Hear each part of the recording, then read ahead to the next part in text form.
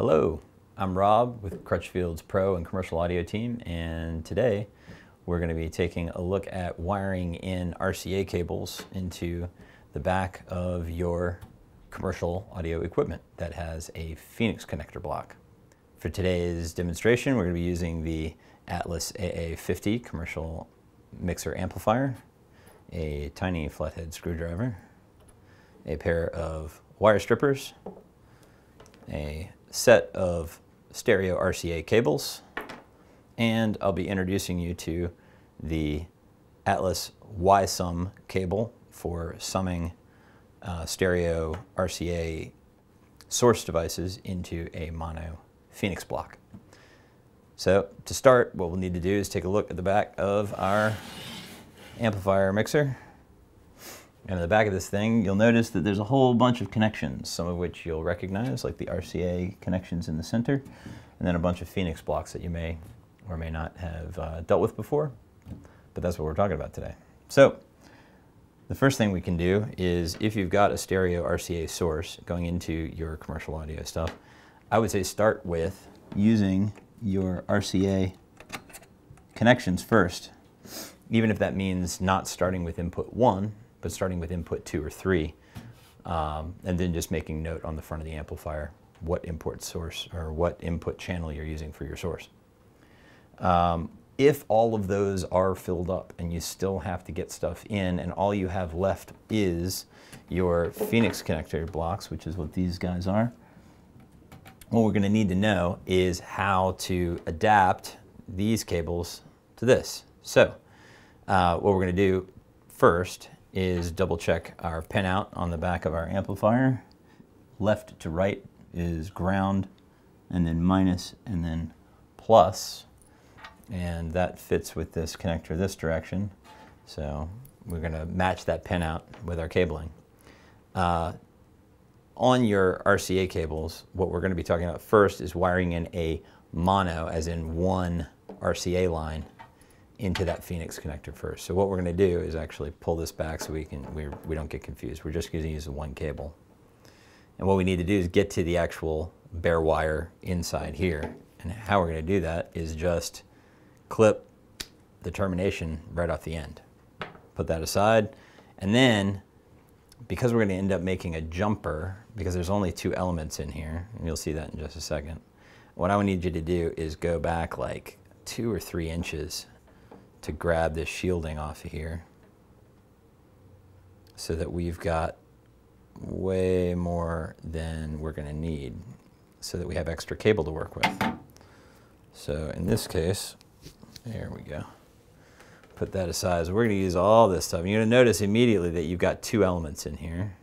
You've got a shielded element and a braided, unshielded element. And that is, the braided element is our ground wire. We're going to pull all of that stuff aside. And the shielded element is our positive line. So right there we got 2 connections, but we've got 3 connections on the back of our equipment: ground, positive, and negative. And what we're going to need to do is create a jumper wire from our ground to our negative. So we got positive, ground, and then we're going to create a jumper to go from ground to that 3rd connection. And what we're going to do is create a jumper using excess shielded cable from the inside of the cable. So what we're going to do is take this, chop it back about 2 inches or so, and we're going to turn this into a jumper here in just a second. So I'm going to put that aside. With the rest of our stuff, we're going to strip back some more shielding on this positive line. Kind of bind that up so that it's easy to work with. And then I'm going to cut our ground to match so that it's all sort of the same length when we go into our connection. And then I'm going to bind that ground up so that that's a little bit easier to work with as well. There we go. So now we've got our positive and our ground connections that are going to go into our 3-pin connector. But what we're going to do is create a jumper to go from our ground to our negative line. And to do that, we're going to use that little chunk of shielded wire that we pulled out of the center of that cable. We're going to take another little bit here. We're going to strip a little bit off of each end, or wherever that went. Bind that up so it's easy to work with. And then the same thing on the opposite end. There we go.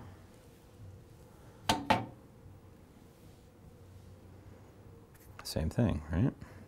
So now we've got a cable that is nice and easy to bend, and that'll be our jumper wire. So once again, we're going to review our pinout on the back of our amp before we actually wire this bad boy in here. We're going to look at it like this to make sure that we got the right pins, ground, minus, plus, which means on here it's going to be ground, minus, and plus. Ground and minus are going to get the jumper. So now we just wire it up. I'm going to start out in here, plus.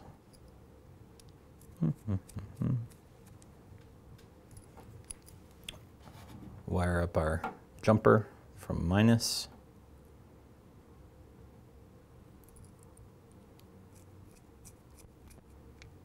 Bring our ground line in.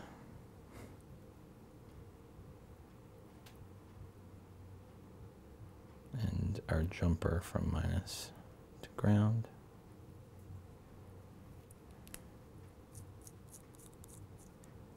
Like so.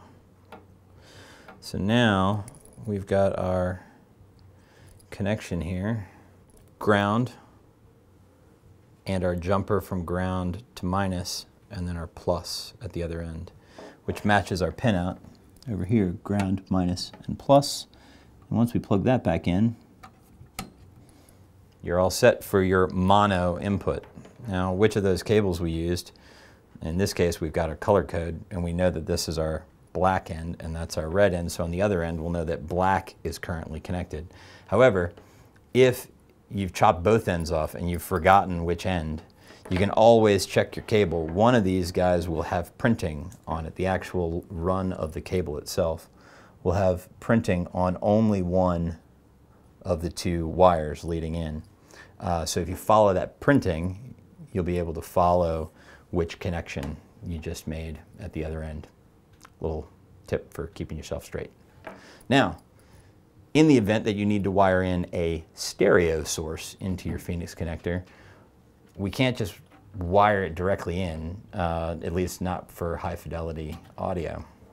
What we're going to need to do is get you a YSUM cable that is designed for stereo RCA and summing it down to a mono block. This probably looks pretty familiar now that we've taken a look at this little Phoenix connector block. You'll recognize the pins and the outs and the whole thing. Well, this block is not the same size, and what we're going to need to do is adapt this into this by removing this end and wiring it properly into the other Phoenix block. In order to do that, we need to know what these connections are. Our YSUM cables, the Atlas YSUM cables that we use, have the pinout listed on a little sticky thing that comes along with the cable. But the most important thing is to actually look at the cables themselves. You'll recognize now that we've built a jumper on this mono cable where the jumper is on this cable. There's going to be one cable that you can see in the shrink wrap here. It's this green line. And I'll get you close on that insert so you can see it. This green line is our jumper. So that has to be going between ground and minus. Because those two are jumpered, it doesn't matter which one is ground and which one is minus. They're basically the same line.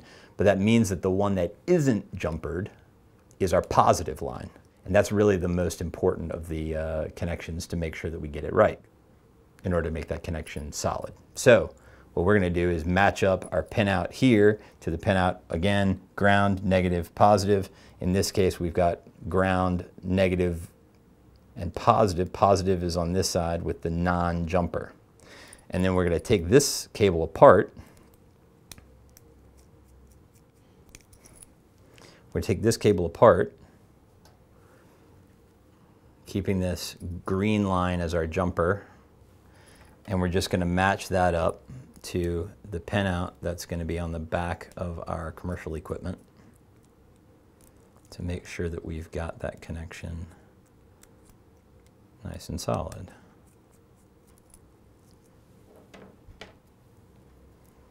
So once again, the jumper is our ground going to our negative.